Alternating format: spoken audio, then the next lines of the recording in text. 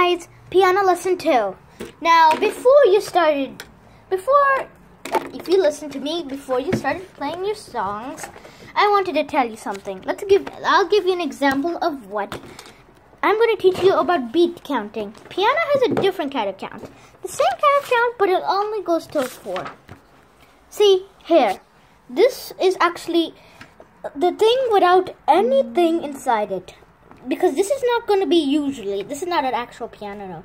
It has nothing inside it in normal piano. That's a quarter note. That is a 1 beat long. Count 1. Now for this is 2 beats long. 1, 2, 1, 2. Like you hold for 1 and 2. See, I'll show you. So pretend this one has some kind of white oval in it, curved. You see a note like that. Then I will do 1, 2. Now let's go to a dotted note. I'll show an example for a dotted note. Where's the dotted notes? Oh, dotted half note.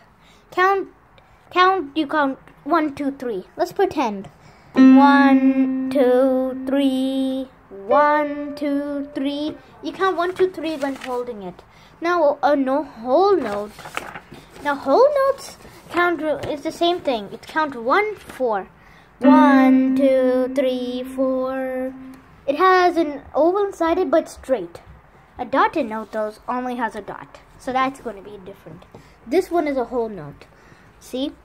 So it's going to be 1, 2, 3, 4. It's going to be like that. That's a whole note. Actually, in some other cases, there's going to be 6 out of 8s and all that stuff. Actually, this is the basic counting. This is just lesson 2. Do you think I will already go in that craziness? No. There are many other timestamps, like 2 out of 2. In there, a half note is literally 1 beat. And a quarter note is half a beat. And the whole note is 2 beats.